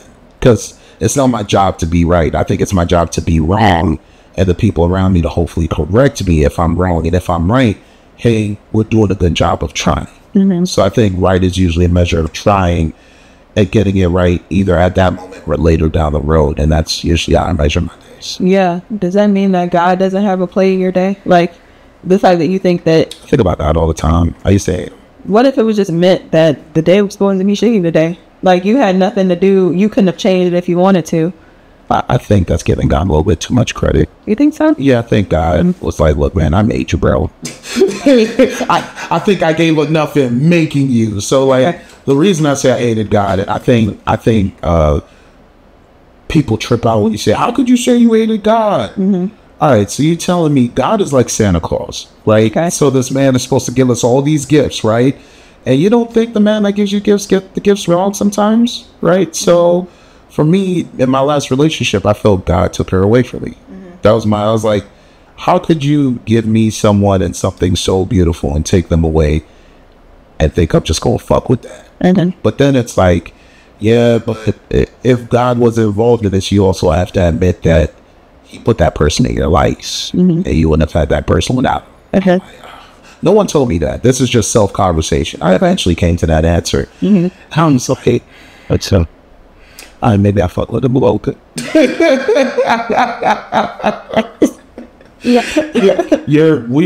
A lot of people are born with religion. We're raised with religion, right? But not enough of us admit when our relationship with religion and God, because I think those two things are separate, change. And how we go about that relationship. Like, people who are holier than thou, people who aren't holier than thou. Some doctrines dictate, hey, God is everywhere. Word. So God's everywhere at all times, yes. So when I'm having sex before marriage, God's there too. Well, I don't know about that. Oh, you guys said something. Stick to what you're putting out there. So like, I think it's okay to be upset with God, but I think it's also okay to acknowledge what he's given you. If you think he's given you diseases and he's made your life miserable, you acknowledge what God has given you. If you think God has been the person that has given you all the blessings and the relationships that you have, then, take what God has given you and acknowledge that. If you think God is unfair to you, then be angry with God and acknowledge it's unfair. But I don't blame him for the decisions that I made. Those are two separate things. I made a lot of those decisions. I was not the greatest kid growing up. I think my parents did a great job with me, but I don't think I was the greatest kid. But I think I do spend a lot of time figuring out, all right, well, where did the greatness stop and where did it start and what can I work on? So, that's my point of view on things. Kind of switching gears a little bit. You mentioned that you were training to be in the NFL, or you tried out to be in the NFL. Was that a dream that you had, like when you were 8 years old? You're like, I'm going to the NFL. My parents facilitated. You were going to read books. You were very educated. You were Jamaican. All right, I'll beat the shit out you, boy. You're going to be educated. That's just what it was. And I was like, I think right before I got to high school, I came to realize I don't think there's anything that I'd like to do because I want to do it. I think most people are like, watching TV. No, the TV is there when you do something. Like doing something is, I'm in a book club because I like to read books and I like to talk to other people who read books. That's doing something. In the running track, I like to be fast. I like the feeling of running. Give me some shorts on a 37-degree day. I'm going to be running down the street because that's what runners do in certain cases, right? Because their body heats up and they're able to deal with the cold with no issue, right? For me, playing football was my mom. When I decided to play football, my mother said, he's not going to last a week. And I said, talk about motivation. That's motivation. And for the first 2 years, she was like, he said he was gonna play it, and I told him he wouldn't last, and he's still lasting. And it's like, that's not bragging. You're reinforcing my love for the thing that I chose to do, because I don't think it's a parent's job to believe in the things their kids want to do. I think if you have a parent that's like that, you're lucky. And if your parent decides to believe in the thing that you like to do or you like to be, it's nice to have. But belief starts with you. And don't get me wrong, I've had other things my mom believed in when it came to me, but I felt that was more like, oh, you want to sing for the choir in church? Oh, that's nice. Go ahead and sing. And I'd be like, all right, oh, you wanna do hip hop dancing and battling in the streets? No, I don't like that. People get shot. And I'd be like, all right, I'm going to go do the hip hop dancing thing. Now, it doesn't sound like a lot of my decisions came to her saying no. She just happened to say no. And unfortunately, the things that she chose that were no, I actually liked a lot. So, she just didn't read the wrong correctly. That's all. But I always thought as a parent, she did a good job of caring or trying to care. Just sometimes parents get in the way and sometimes parents do a good job. She happened to be both. Yeah. So, did you make it to the NFL or you didn't? No, never signed a contract in the NFL. Well, you just for Cowboys. Then I did 32 teams for all 32 teams of the NFL Combine. But remember, I had a stress Achilles since 2009. So my tryouts were like 2012 forward. You got a stress Achilles? I don't care who the hell you are. The stress Achilles? I don't even run anymore because I got a stress Achilles. Do you? Yeah. Which leg? Both. Oh, I'm so sorry. Yeah, left. Yeah. And then it's like, you're not just battling having stress Achilles. You have stress Achilles and you're heavy.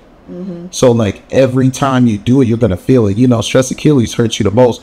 You can do sprints, you're fine, but like distant running, and you need to be able to do distant running to get faster. Yeah. You can do sprints. Don't get me wrong. And I was training with folks that like have played for the Saints. I used to train with Navarro Bowman. He used to be the linebacker for the 49ers. Now he's the coach for the Chargers. My guy Toby, shout out to Toby. He was one of the trainers that trained me for the NFL tryouts, and like a lot of other opportunities that I had. Rodney McLeod, who used to play for the Eagles. I don't know where he's playing at now. He was on the Browns last time I checked, but things have changed. But it's like I have a consortium of people that I bumped into because I followed my passions, and my passions took me to those rooms. But like, my friend Nisha was the reason this whole platform exists. She was the first person to actually believe in me. Oh. You feel what I'm saying? So it's like, you know, belief, it's important to keep track of those who really believed in you and acknowledge what they've given in you, because belief isn't just the act of, hey, you can do this. Sometimes belief is the act of, even when things get hard, they're the loudest voice in the room, and your voice just happens to not have it. So, you know, I've gotten a lot of great things in life. That's why it's like, did I hate them? I had an issue with them. And folks were trying to tell me otherwise. And I was like, I don't know who you guys are talking to, but because I believe my greatness and I know how great of a person I am, I used to tell folks, you shouldn't tell the person who does a good job of believing in themselves what they should believe. You should just let them figure it out. Yeah. Because it's like, you know, everyone has a villain error. I just don't want to be a part of that. That's all. Yeah. I was going to ask if you were disappointed when you just get into the NFL. Oh, heartbroken. Yeah. Heartbroken.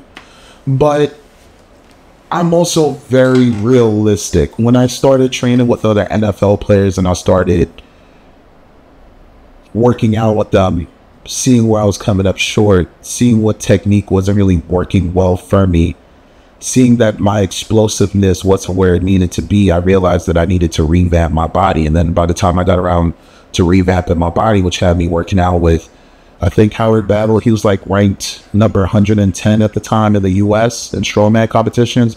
That's what I was training with to get my body better. So I was doing things like running up hills. I was doing hang cleans in a pool. Do you know what a hang clean is? Yeah. Now imagine doing that in a pool. Oh, in a swimming pool. Yeah, for water. Where the water is above the wave. So that's how strong and explosive I became. But I was becoming stronger while not being able to put on speed because the Achilles was getting worse and worse and I was deteriorating. So it's like, yeah, you know, I've had like 2 birthdays that I slept in cars before tryout. Like slept in a car on my birthday to go do a tryout. You feel what I'm saying? Yeah, there's like a lot of prices that I was willing to pay for my dream. But then at the end of that, at the end of everything, I had a real calm to God movement on myself, and I was like, hey man, you know, your dream's supposed to love you back. And I tell folks that often, like, you know, for all the things that you do that everybody praise you, that's great, has that thing loved you back? And if not, you set the terms of your relationships with your dreams. If it doesn't love you back, why the hell are you still there? Yeah. The NFL was my dream. It was no one else's dream. And I did everything I could to get there and everything I could to get in other leagues to get to that opportunity. When I left on my own terms. And I was heartbreaking when I left. Yeah, I left on a scam, which was crazy. It was terrible, terrible scam out of Baltimore. Shout out to my bad Shaq. He was looking for all the right resources and not his fault. Right? But like that day that was my last trial was actually the last day of my relationship, my last relationship too, before everything hit the fan, because that person, they ran their course in their mind on what the relationship would be and who they thought I would be in the relationship. But it's like, you know, imagine you stop chasing your dream, right? The day you stop chasing your dream, the relationship that holds you up is over. But the reason the relationship is over is because that person stopped believing in you, but you didn't break up because they stopped believing in you. You broke up because you realized if what you're chasing and going after doesn't align with their goals, they're willing to become the person who eats away at whatever you're trying to do. Really? She wasn't a bad person. I thought she was right. I thought there were a lot of times that I said I wasn't going to do tryouts anymore, and I led back to tryouts. But as I said before, your actions dictate who you want to be. So it's like, you know, you notice that I was just always who I was in the relationship. That doesn't change. Like I tell folks, look, when you want to change, there's 30% of you that you can change, and there's 70% that even if you're trying to change, your actions always going to dictate whether you really changed or not. Yeah. Yeah, it's the best way to put it. Yeah. Something came across my mind when you were describing like hang cleans in a swimming pool and tearing your Achilles up. my body deserves better. Just like in everything, like food you eat, body deserves better. When you told me that smoothie got you all the way? Me? No, you're not bullied. Like smoothie was like that, and that felt great. Yeah, smoothies all the time. That's part of my wellness routine. How I know I'm unwell is that I am going crazy on Uber Eats. Is it? Is that what you're measuring? Unwell, because one of my wellness measures is like, you know, preparing food for myself is an act of love. If I want someone else to do it for me out of love, then I need to be able to do it for myself. And so being intentional about what I put in my body, that is part of my wellness. When I am getting greens and, you know, eating clean and having my smoothie in the morning, like I feel energized, I feel happy, my body feels happy, I'm drinking my water, you know. When I'm eating Popeyes or like eating cheesesteaks, it tastes great in the moment. It's amazing. But then afterwards, you're like, oh, wow, this doesn't feel good. Yeah, you know, so. Well, you mind if I make an observation? Sure. Do you go on Uber Eats when you've had a busy week? Yes. I go on Uber Eats when I'm stressed out. So I go on Uber Eats if I have a busy week and I realize I didn't plan out my week correctly. So if there's no food in the fridge, you didn't plan it out correctly. Right, so you got to get groceries, but groceries are super expensive now. So like Uber Eats is like, hey man, I'll give you the buy one get one free deal. That is the buy. But now I've had 2 cheesesteaks in a day, and like, did I really need that? But my diet has changed from like drinking smoothies. Like I used to be able to eat like 2.5 pizzas, like for fun if I wanted to. Now I can only eat 4 slices and I'm good because my stomach has gotten smaller from like drinking smoothies, drinking water a lot. Even I'll have like 4 to 5 days out the week. I just do smoothies and meat. So smoothie and steak, smoothie and chicken, not smoothie and bacon. That's kind of, you know, that's kind of crazy. But I'll have smoothie and a bacon, egg and cheese sandwich. You know what I'm saying? But it's like, it's paired with a smoothie. But like when you think of food, do you mind if I give you advice like that I use for myself? Sure. Food is supposed to be about the quality of the taste. It's not supposed to be about filling yourself. Right. So you have to learn to start being aware of when am I full and what does that look like? Recognizing when you're full, because like when you haven't had much, when you finally get something or you finally have as much as you can, it's very easy to be a glutton. And I used to be a great glutton. I was so good at perfect glutton, right? But then after that, when it comes to taste, just because someone's serving you pasta is the best pasta you have, like the money that you're spending, are you really getting the value that you expect out of the food? Like my girl and I didn't order Mexican food in DC because we didn't really find really good Mexican spots for like a year and a half. And I was like, I don't know what happened, but spots that had Mexican food that was good, their food hasn't been good lately. And that means that you got to be aware of when your relationship is changing and these motherfuckers not giving you great food. Yeah, that's it. So it's like, if you're going to spend money, I usually spend that Uber Eats money if we're busy and we didn't prep like we used to, because I'm the one that does all the cooking since she has chronic pains. But B, it also comes down to, if I order this food, is it good? Right. Or is it just, well, I'm full? Yeah. Because if the answer is, well, I'm full, we shouldn't be ordering food from there again. Yeah. And that's the measure of stuff. I'd rather see 5 places that I order from that are consistent and good versus 23 places that I remember being full, but I don't remember feeling happy that I ordered here. Yeah. So, side effects of living in the hood. I intentionally moved to that part of DC because I wanted to be where the patients were. Yeah.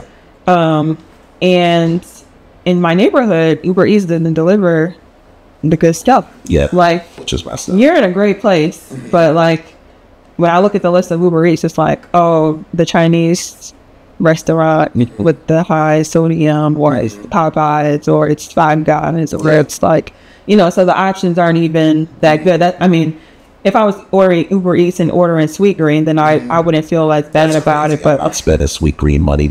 I love Sweet Green. How much Sweet Green money you be spending? It's like $30. The prices are going up. The prices are going up. price of the bricks going up. When I was in residency, I was across the street from Woodbury. I went there every day. Okay, like, it was sweet. It was sweet during the pandemic. Yeah, okay. Now it's just green. It's just green. That's all they're getting. Yeah. But yeah. So I think the options are pretty limited for me.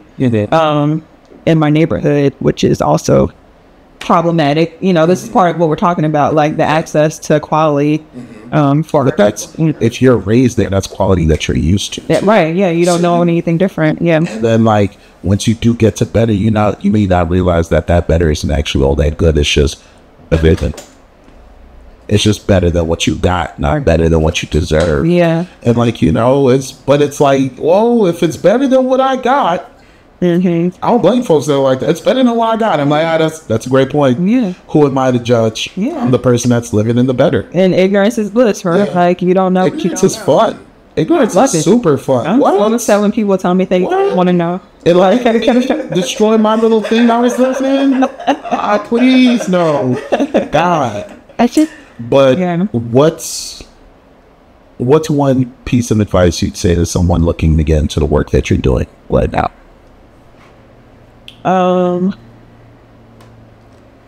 Be honest and genuine about the work that you're doing.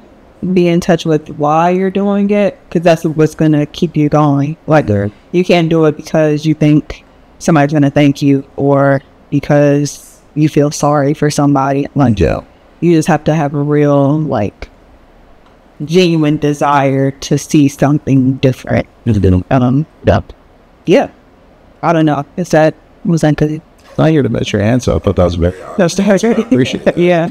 I mean, that's why I'm doing it. Yeah. So. And in terms of your work and plans you have for next year, and then, what do you think is the most important focus for your work going forward now that you have this newer experience and a larger picture of what you're trying to do? The focus of the work is, I think I said it earlier, like healing, like, just trying to actually repair the wounds, not put a Band-Aid on it, but just like actually repair the wounds that will end the trauma cycle, learn through your children. That's going to be the essence of everything that I do, is like learning through children, and you want better for your kids. And so by being here with them, maybe you pick up something for yourself. So, can I make a suggestion? Yeah. The going back to school haircuts that you're talking about and the braids for girls going back to school. Yeah. You should be, or we should be, the first organization that actually does the going back to summer also. Going back to summer. What is that? Haircuts for the summer. Oh, for the girls going they do summer. Oh, do that? Who does that? Do they do that? No, they don't do that. We should do it. Yeah, so we should. I was like, not adults, because it's like adults. I think that because a lot of adults are miserable, which is fine. We kind of had that conversation earlier. There's this focus on, they're going to the summer, and now we got to figure out what to do. We got to make them busy, and it's like, are we doing a good job of making them enjoy the time that they have off? Because what you're technically doing is you're training them to have to go to work. You're training them to you should be doing something with your time, but it's like, or should time be spent doing it how they're doing it now? We should just be adding that they have the opportunity to enjoy that time that we no longer have because we have things to do. Yeah. Like, it's okay to manufacture leisure and have them understand, hey, this time belongs to you, use it wisely. Without the scare of your future is running on this. Yeah, the world's going in the wrong direction already. Let's just work on what we have. Yeah. What do you think about teaching them the skills when we're going back to summer? It's like, okay, we got a limited time. You can sit up here and watch me braid and help me braid or help me do a haircut, use the razor, give them some type of skill and activity. Yes. But now it feels like we're tying that into corporate thinking. Like, you need to have a skill set. That makes sense? You can correct me if I'm wrong. I mean, I think it's a good idea what you're saying, but it's like, are we teaching kids how to have fun? I think it would be fun. When I talk to kids and I say, like, what do you like to do? I see the girls, they have their hair with all these different designs and like the colors and whatnot. Like, I think it would be something that they would enjoy doing. And when I think of what do you like to do, I think of, are they going to the swimming pool? Are they going to skating rinks? No. Are they going to the movies? What's your favorite popcorn? What are you doing in your free time? All right, what's that TikTok that you really enjoy? You feel what I'm saying? Because it's like, Yeah. cutting hair, braiding hair, I love it because I look good. But after that, all right, when you're done doing the structural thing, what are you going to do to unwind? And I mean, of course, there's such thing as too much unwinding. That's risky. I've been there before. Yeah. Dolls was like, hey, stop that. Like, Yeah. you need to ship. Yeah. But, you know, we're adults. So you have to remember and learn how to be kids again, too. I mean, you're talking to somebody who went to hair school for fun. So, like, You went for fun? I didn't know you went for fun. I thought you were I was thinking going of doing it. after work. Like, it was, I have my job as a I didn't think that was fun. I thought you just had two hustles going. No, it's my it's actually probably my passion. Like, Is it? the fire that I was looking You just for got at the time, called it a was genius today, and now you're talking about passions. I mean, yeah, we were also talking about the what was it? The salon therapy idea. right. Yeah, it's like that's part of the Somebody you mind. bring into life that you got to figure out how to do after you leave here, which will be super dope. Yeah, I mean, the fact that I sat down and put together a color formula for about hair today, like, Because you bought, you know, because you cool. I loved hair, you know, that too. and so All right, Dr. Jones.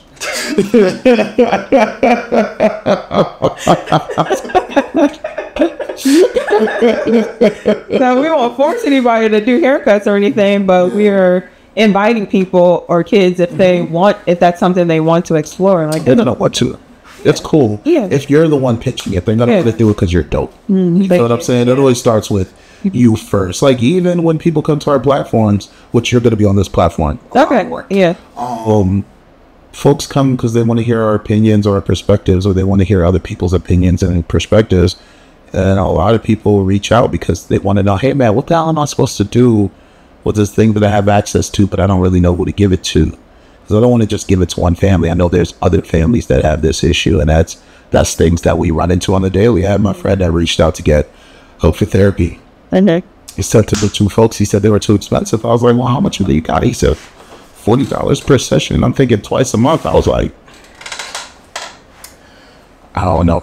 This economy gets going hard to find. Yeah. But we're not giving up. yeah, It's just understanding that's going to be hard to find. This house that we have right now, spot that we live in, we looked for 3 months, and I said, hey, I didn't want us to spend $3,000 for a 3-bed, 2-bathroom spot. Got this for $26. good. You walk through that kitchen, you seen the inside when you came through. I was like, is that marble? I was like, is that velvet? This is nice. Yeah. And it's like I'm still building out the studio, but like there's an echo in here. You get what I'm saying? I've never had a room at any point in my life that was big enough to have an echo. There's an echo here. So now it's like, God, I need to use this correctly when I can. Yeah. But, you know, with that being said, hey, thanks to everybody that came out for this Mental Health Monday episode. You know, here with Dr. Jones, did a good job. Hopefully you guys enjoy her. You're going to see a lot more of her. You know, thank you for coming through. Yeah, you're welcome, of course. No, I appreciate you. And tell the people where you can find, where they can find you. You can find me on Instagram at raising_risers. You can find me on email. My email address is Jorie, JORIEJNS @gmail.com. That's it. Oh, YouTube, Raising Risers. Is that YouTube? And That's on that space. So I follow you. okay, yeah. Hi, close. Yeah. I don't know if you sent it or not, but now I'm like, I got follow the YouTube. Yes. That's dope. How long you got the YouTube for? Like since April. Okay. Yeah. Is it nice over there? Like nice to you? YouTube could be kind of mean to people. I only have two. I don't have any comments or followers. Oh, I don't know. What else? You go like, yeah. Sorry. Yeah, no, that's not. I'm so. That's not. Nah.